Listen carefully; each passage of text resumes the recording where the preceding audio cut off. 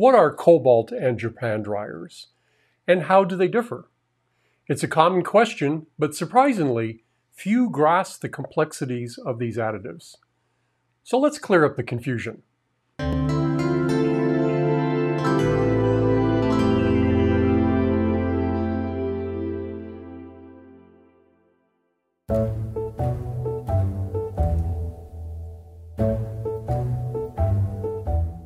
Oil painting dryers, more formally known as secatives, serve one primary function. They accelerate the drying process by promoting oxidation and polymerization. They alter the natural curing process, sometimes in unpredictable ways. However, not all dryers perform equally, and misusing them can lead to disastrous results.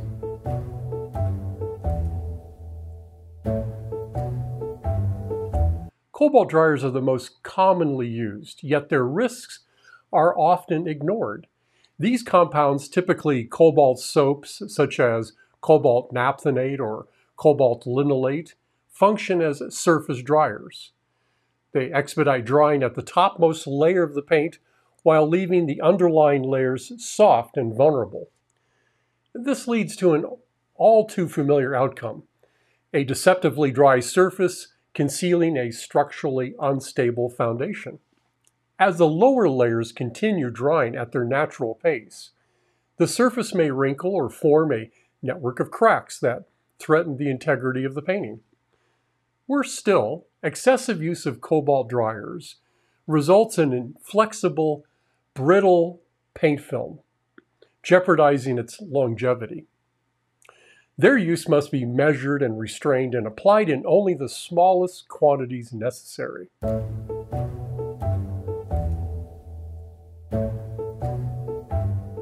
Here's the counterintuitive part. Using too much dryer doesn't just fail to speed up drying, it actually slows it down. Artists assume more dryer equals faster results, but research proves otherwise. Beyond a certain point, adding more dryer backfires, disrupting oxidation rather than enhancing it.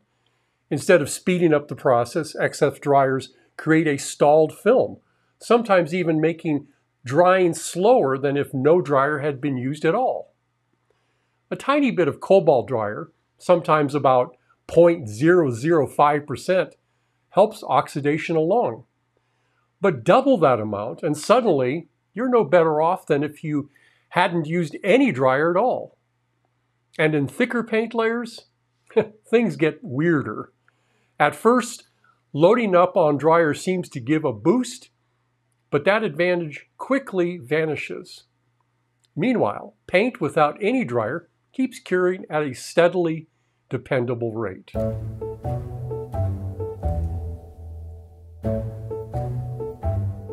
So why does this happen? Two big reasons.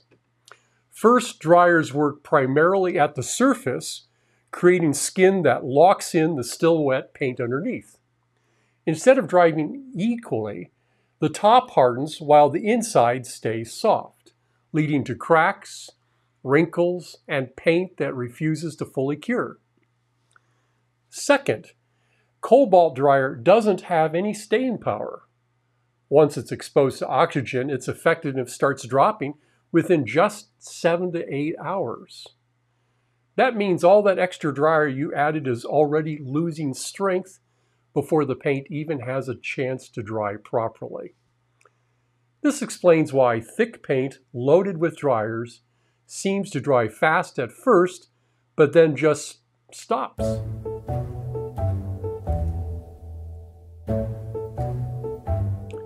Historically, dryers carried names like Japan dryers, Courtrai dryers, and others, but the reality is that modern formulations often bear little resemblance to their predecessors. The names persist, but the ingredients? Well, that's anyone's guess, thanks to manufacturers who rarely disclose the actual compositions. Painters assume they are working with tried and true formulations when in reality, they might be using an entirely different chemical cocktail. Marketing jargon only adds to the confusion, leaving painters convinced they're using a miracle solution when, in reality, they might be sabotaging their work. Without transparency about their ingredients, they can introduce more problems than they solve. Historically, Japan dryers contained lead and manganese, which were once freely used before health concerns led to their decline.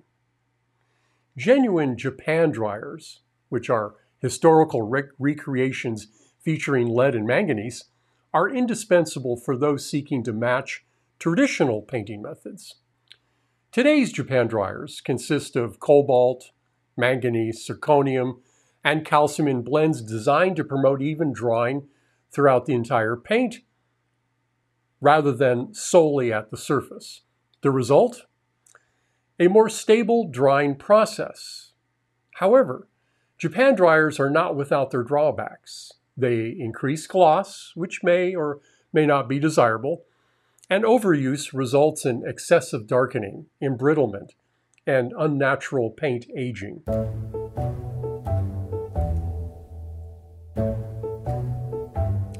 Beyond these two, other dryers exist, each with their own strengths and limitations.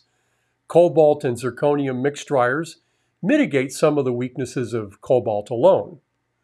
Modern Courtrai dryers may be formulated with zirconium and calcium and attempt to balance drying speed with stability, but may not offer faster drying. Meanwhile, the so-called white dryers, composed primarily of calcium, which is an auxiliary dryer, does little to improve drying time. The conclusion is straightforward. Dryers must be used with precision and knowledge. The research is clear. Too much dryer backfires, creating a surface that skins over while leaving the layers underneath in stagnant limbo. If a supposedly quick fix leads to long-term instability, is it really a fix at all? Cobalt dryers function at the surface. Japan and other mixed dryers work through the layers. Both accelerate drying, but improper application leads to defects that cannot be undone. More dryer is not better. In fact, more dryer is often worse. Use them judiciously, test them before introducing them into final compositions, and always ensure proper ventilation. These are chemicals, after all, and some pose genuine hazards to your health.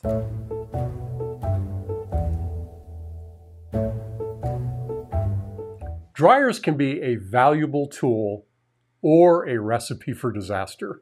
Understanding how they work is a key to avoiding costly mistakes. If questions remain, seek answers before applying them blindly to your work. Remember that mastery of materials is the foundation of great painting, and those who understand their tools wield the greatest control over their art. Have a painting question? Drop it in the comments, and we might feature it in a future episode. If you found this helpful, don't forget to like and subscribe for more expert painting tips. Until next time, stay informed, experiment with care, and remember, when it comes to dryers, restraint is often the best strategy.